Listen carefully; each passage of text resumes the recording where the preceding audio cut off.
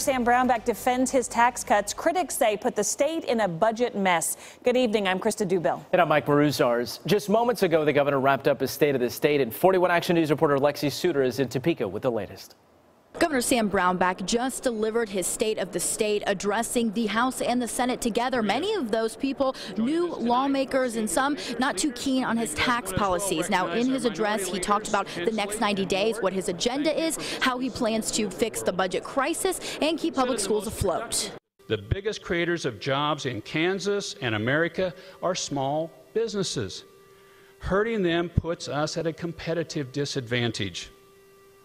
The purpose of our small business tax cut has been to increase the number of small businesses and increase private sector job growth. That policy has worked. So we know where the governor stands, but now we want to know if the lawmakers you elected like what they heard. I'm getting ready to talk with them, and I'll bring you all of their reaction on 41 Action News at 10. For now, I'm reporting in Topeka, Lexi Suter, 41 Action News.